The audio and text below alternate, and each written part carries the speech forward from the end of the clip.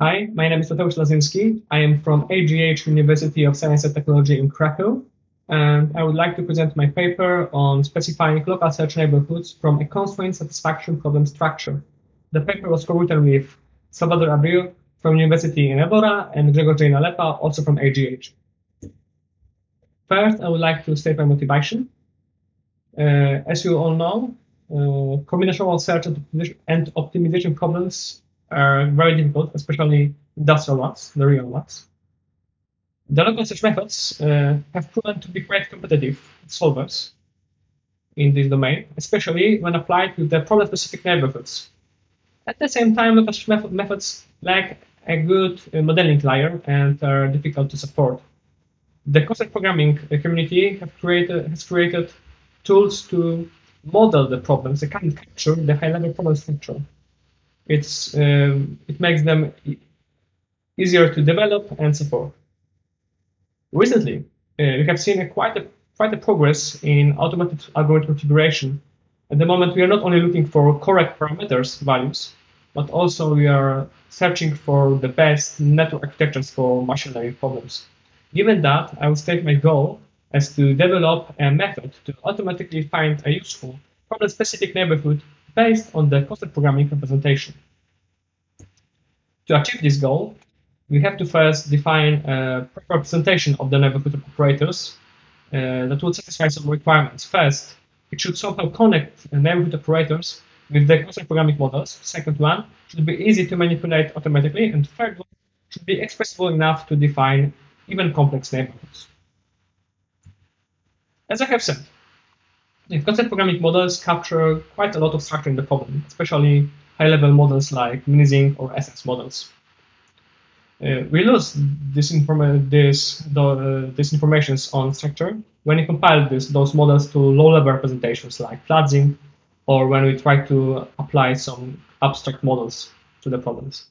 Our approach to obtain the structural information is so-called typed concept network. It's basically a constraint graph with labels under the variables and constraints. A label would be a type of the variable or the constraint. The idea is to group the variables based on the structures they appear in. So, for example, if variables appear in the same area in Minizing, they will get the same variable type. The same about constraints. If they have the same semantics and if they fall under scope of the same quantifier or a result of the composition of a single global constraint, they can share the same constraint type.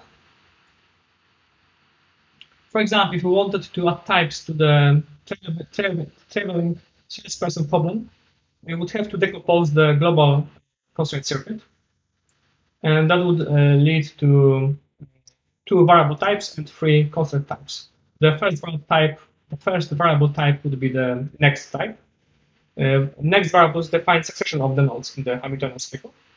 Second type would be the order type, but basically variables of this type correspond directly to the nodes in the Hamiltonian cycle. Then we have 3 concept types. The first type is the type that the next variables have to have different values. The second type is that the order variables have to be different also. The third type is that no next variable can point at itself. The other example would be 4 queens problem. In 4 queens, we have only 4 variables of the same type, TQ here. Those variables represent raw positions of the queens in the given columns.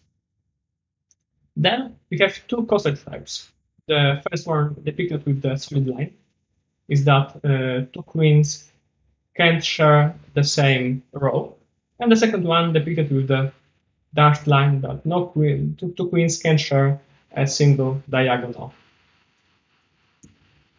Given this typed concept network, we want to propose a language, a neighborhood definition language, Int'l, that is able to query the typed concept network similarly to the way we query the databases using SQL languages. It should be non-deterministic. So for one input, we should get many results. So for one value assignment, we would get many neighbors. And this language is not Turing complete. It is made so it would be easy to automatically process. NDL consists of three basic types of operations. The first one are selectors, like select in SQL. So we can select variables based on their features, like constraints, types, values they are involved with. So we can, for example, select a variable of type next. We can select two variables, x1 and x2, given that they are constrained by a constraint of type div, etc. Then we have selector combinators, a way to combine the selections. So we can, for example, filter some selections based on the combined features of several variables. For example, we can accept variables x1 and x2 only if they are different, or accept x1 only if its value is bigger than value of x2. Finally, we have modifiers that change values of the selected variables. So we can swap values of two given variables. We can set value of a given variable to a given value. Then, to get a real complex neighborhood, we want to somehow compose those operations. At the moment, there are three fundamental ways to compose operations in NDL. The first one is so-called functional composition. So we just allow to use the result of the operator as an argument of the second operator. Second one is universal selector quantifier. So we can quantify over results of the selector and apply an NDL program to all the results. And the third one, the list fixed point operator, applies a program to all constraints of the given type in a BFS order. So we start with a given variable, and we apply the given program to all the constraints related to this variable. And this way we explore the whole graph. In our paper, we're able to represent various efficient neighborhood operators in NDL. The first would be the cap chain, the very common and nice neighborhood for graph coloring, and the two opt for the traveling person problem, and column swap for traveling tournament. Different operators can be also defined, but there was no space in the paper to put them inside.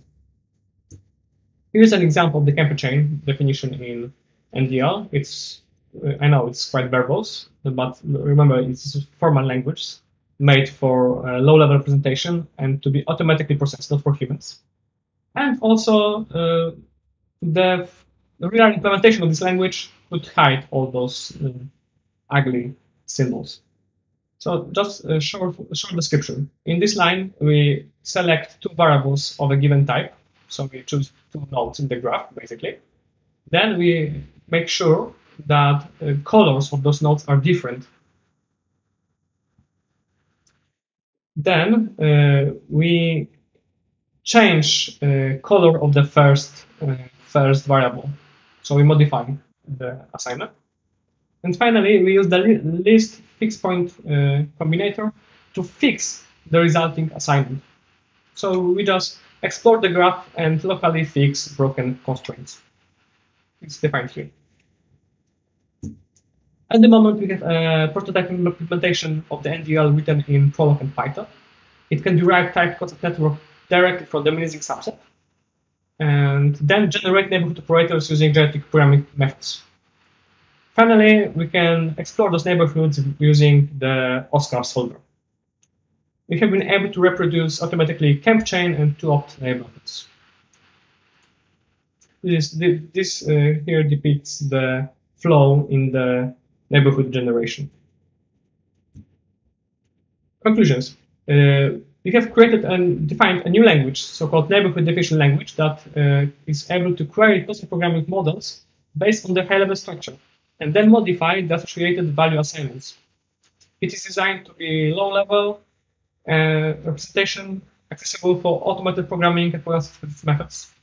And despite the fact it's not Turing complete, it still allows to represent various complex local search neighborhoods. Thanks for your attention and for your time. I hope for a fruitful discussion. Bye.